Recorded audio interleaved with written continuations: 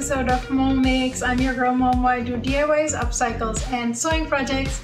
Today I am making another summer dress using McCall's pattern M8090. This dress is very special because the material I'm using in this dress is a 3-piece cord shalwar kameez fabric that I got on my last trip to Pakistan. As you know, I'm from Lahore, and in the summer it gets extremely hot there. The only fabric you can really wear is cotton voile, muslin, and lawn fabrics. These are made with ultra fine thin cotton thread and are feather light. As a result, these are very soft on the skin. They have a soft fluid feel and they feel amazing, and they make the summer bearable. So digital printing is huge in Pakistan, and it's done on a very large scale. Digitally printed lawns in fabulous prints and cords are easily available in the market. The fabric I'm using for this dress is a 3-piece ensemble from one of my favorite brands in Pakistan, and I cannot begin to describe you how fun shopping is in Pakistan. You walk into any of the stores and you're greeted with a delightful splash of color and print everywhere, and I am a sucker for print. It makes my heart happy. So the way fashion works in Pakistan is that you either buy separates, which can be shirts or tunics or dresses, and you buy shalwar or trouser or many variations of the trousers to wear with the tunic. Or you can buy the fabric yourself, and it's often either a 2-piece ensemble or a 3-piece suit, and you take it to your tailor and you design your own outfit, or you show somebody whose dress you like, a celebrity in a magazine for instance, and you say, can you make that for me? And they make it for you at a few days notice. The textile for the cord sets consists of matching prints. So if you're buying a 3-piece set, for instance, you'll likely get a plain piece for the pants and an overall print for the top. It might have some nice detail printed out for the bib front or the collar or something like that, and a large piece of fabric for the scarf, which will have a very nice border. And each piece is like 3 yards, so it's a lot of fabric. And that's exactly what I did. I bought a 3-piece set, and you know, I have a thing for prints, and I tell you I was in print heaven because this is a perfect combination of block print floral and a geometric border. It's just so beautiful. The plain pink fabric for the pants, it has mixed print for the top, and the one with the border is the dupatta with the scarf. I'm going to mix all of these up and design my dress my way. Some parts of this print consists of a bright orange color, which I will eliminate because I'm not sure the orange is harmonious with this color palette, so that's just not gonna work for me. But otherwise, I think the pink, the green, and the blue combination is just spectacular. Coming back to the McCall pattern, I'm making a combination of the view B and C in this pattern. I'm using the border pattern for the front lapel, which is sort of a bib, which I really like, and I'm using the border on the front bodice and the sleeves. The bodice and the sleeves will be the floral pink pattern. The ruffles on the sleeve cuffs will be the border. So playing with the border and the ruffle on the sleeves is perhaps the only customization I'm doing in this dress. I'm making the 3-tiered version of this dress, which is shown in the middle. So the top 2 tiers will be the plain pink fabric, and the bottom tier will be the border print. Since I have so much fabric, I might as well make a belt. Alright, so we're all set. Hit that subscribe button, turn on the notifications, and let's get started.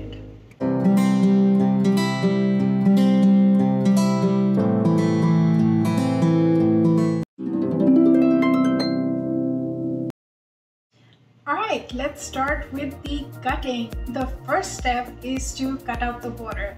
I used a rotary cutter to get the job done.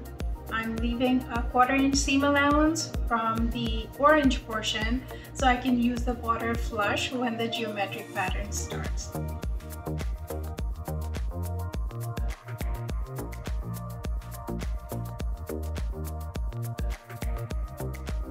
For the front lapel, I'm going to cut out 2 mirror pieces from the border.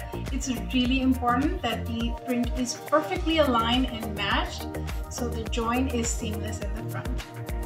Once the 2 border pieces are cut, I align them very carefully and cut out the pattern piece.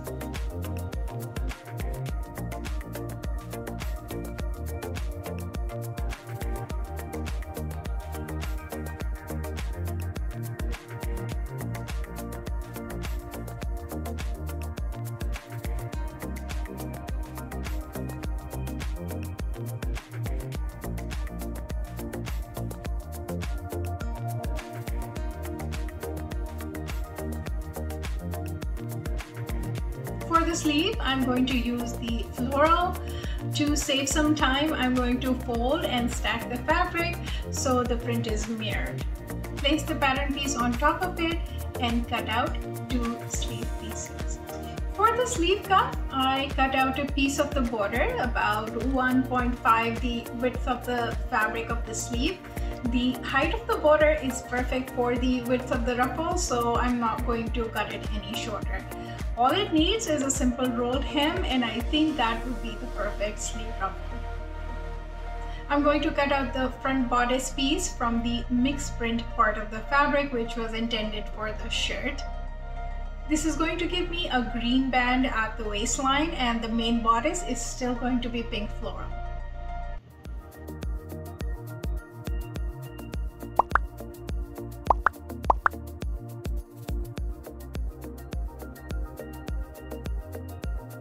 For the back bodice piece, I am using the pink paisley piece, which again, I think it was intended to be the front of the shirt in the suit. I'm going to use it for the back though. So this is going to be the center panel, and on the sides we have the orange, which I don't want, so I'm going to replace it with the pink. And I'm not cutting out the pattern piece quite yet because I'm going to join these pieces together and then I'm going to cut out the shape of the bodice. Next, I'm going to cut out the neckband / collar pieces. These are 2 front pieces and 1 connector piece for the back. I'm using the scraps of the pink floral for the neckband pieces so that the print pattern is seamless all over the bodice.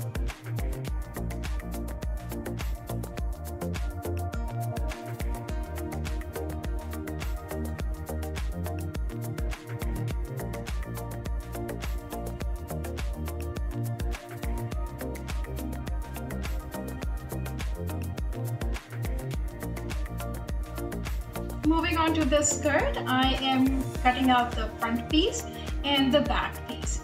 These are cut out from the plain pink fabric. I only wish I had more of the pink floral, but oh well, what can I do? This is all I have. I'm sure it will look fine.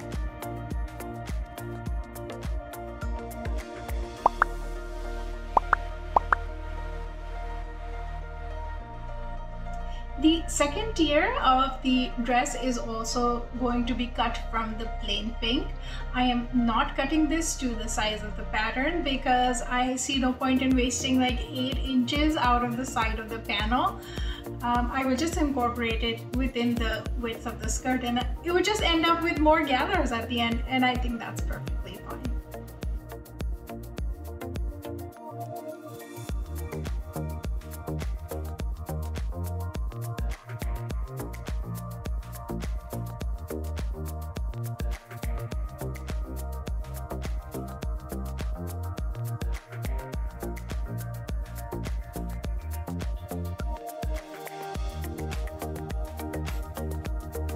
The third and final tier will have the border and the pink floral layer.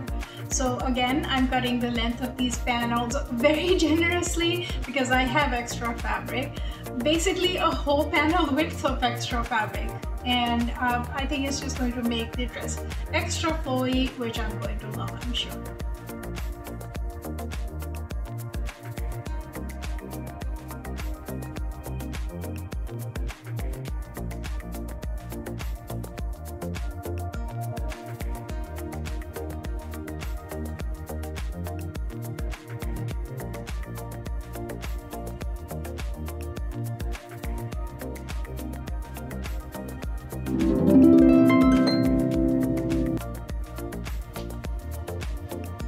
Alright, let's start constructing the dress. First step is to make the front lapel. For this, I'm using fusible interfacing, which I've ironed onto the back side of the lapel pieces. I've repeated the same on the neckband pieces individually. I gotta be honest with you, I did not like the stiff feeling of the front lapel piece once the dress was made, and could have easily done it without the interfacing. So anyway, let's continue. I'm going to join the front lapel band pieces together. The piece with the interfacing is going to be in the front. Once joined, I will join them to the main lapel piece.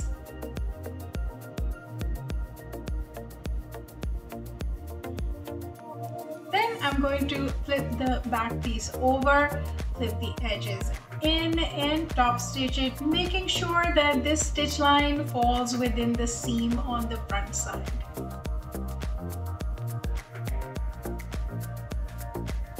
Next, I'm going to work on the neckband. I will join the front and the back pieces together of each segment. Then I'm going to flip them out and keep them aside after ironing them.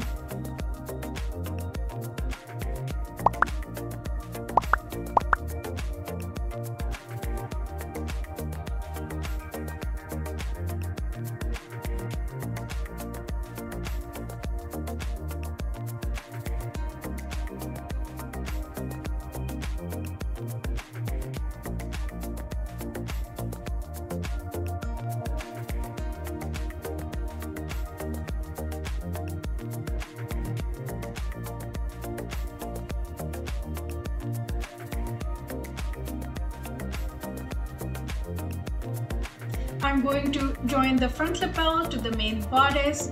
As you can see, the lapel piece is smaller in width than the opening that has been cut in the bodice. This is to make sure that there are some light gathers right here where the lapel piece joins the bodice.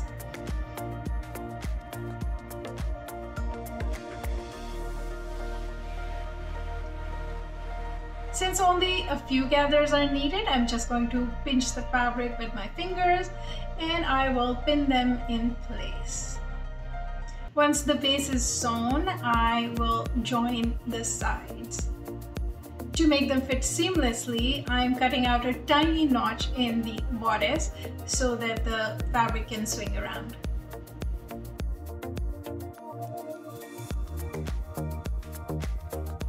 This is what the finished front piece looks like. I think it looks pretty. The pattern is all matching up.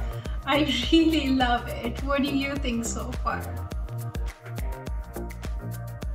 Next, I'm going to make the sleeves. I'll put in some gathers in the border piece, adjust the gathers to fit the width of the sleeve opening, and then I'm going to join these two pieces together and I'm going to serge the edges of the pieces sewn so far. Constructing a sleeve is pretty simple. There's nothing much that I did here. I just attached the border to the sleeve and I'm going to top stitch the yoke piece now.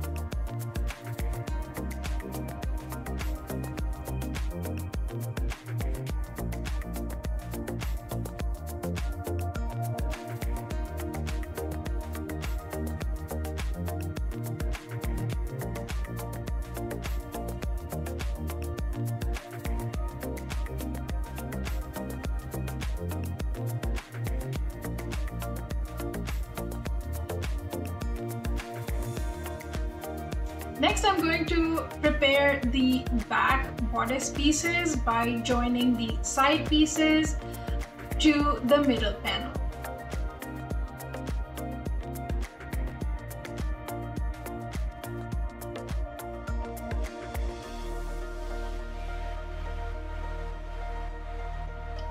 Next, I'm going to serge the edges and I'm going to lay the pattern piece on top of it and cut out the shape of the final bodice. I'm going to pin the front and the back pieces together at the shoulder seams and join them.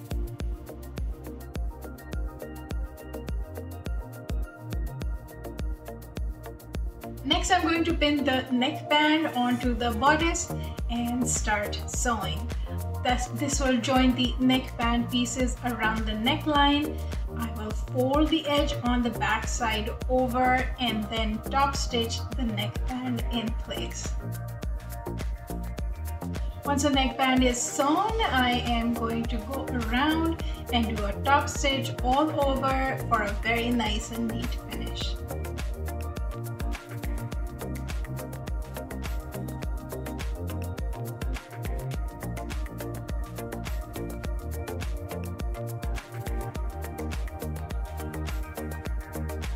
Next, I'm going to close up the sides of the bodice and get ready to join the sleeves.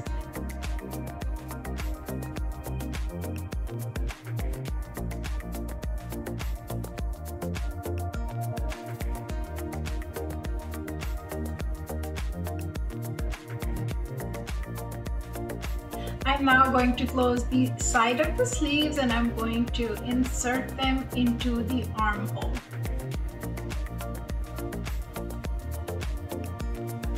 I will pin the armhole and the sleeve pieces together and then sew the sleeves on.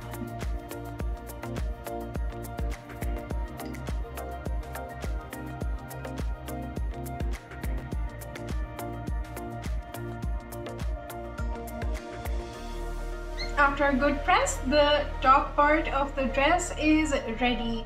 I'm now going to work on the skirt piece. This dress does not have pockets and I want to speak to the manager of this dress because why aren't there any pockets? Anyway, I have a pocket pattern ready in my arsenal and I'm going to just use a scrap of pink to cut 4 pocket pieces out. I am going to join these to the first tier of the skirt. I'll mark the location of the pockets very carefully on each side so that they line up when I sew the skirt pieces together.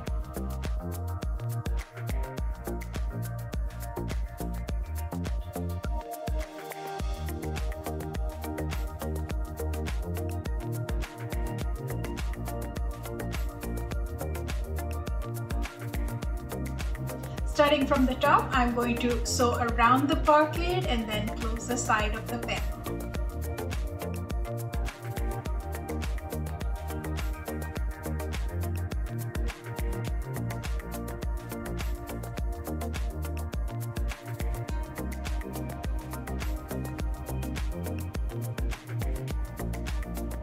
To make the second tier, I need to first join the lengths together. Then I'm going to close the sides and serge all the edges.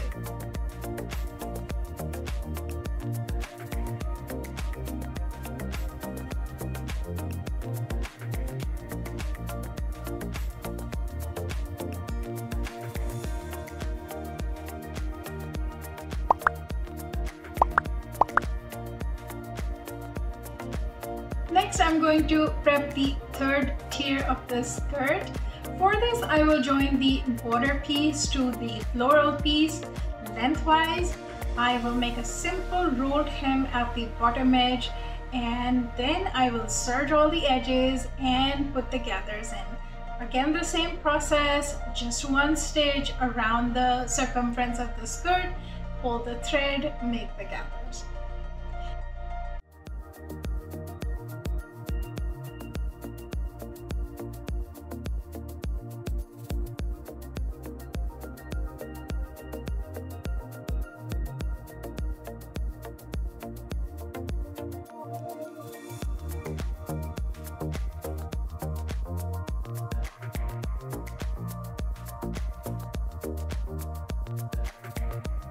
Then I'm going to pin the third tier to the second tier in 4 places, the right, left, front and back. And I will use these as the reference points to adjust the distribution of the gathers evenly around the circumference. Then I'm going to join these pieces together by stitching them, and that will complete the bottom part of the skirt. Oh, and I've been watching the Dropout throughout the making of this project. I think it's very good.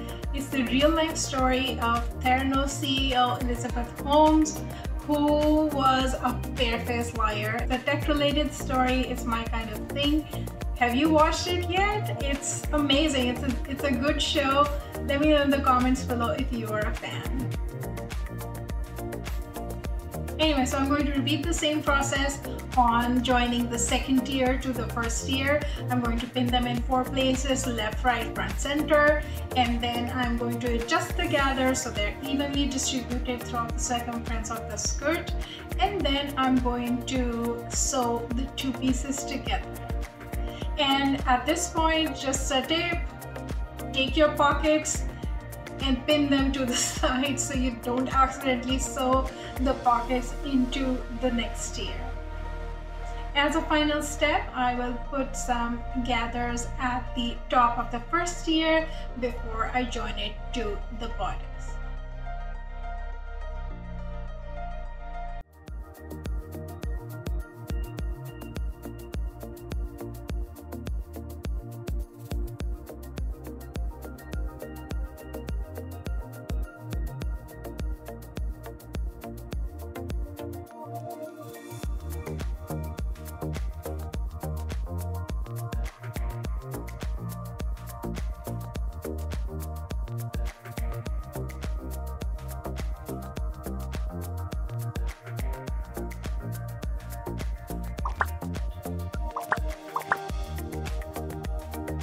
The dress is now complete. I still have a lot of fabric straps left, so I'm going to join the pieces and make a belt out of it. For this, I used the pink floral scraps as well as the border scraps, and I just eyeballed a nice distributed symmetric pattern and made a belt. The back was just the floral print, and then I folded it over, put some interfacing, and did stitch lines all along the length many times to make a very nice substantial fabric belt.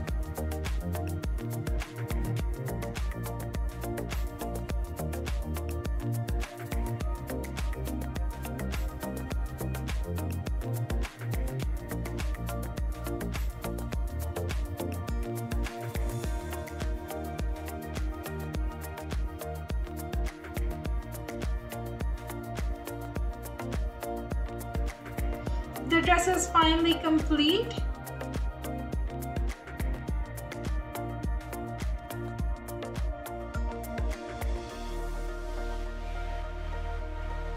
If you like this video and if you liked my lawn cord textile, please give this video a thumbs up and subscribe to my channel. I post videos pretty much every week. Here's the reveal.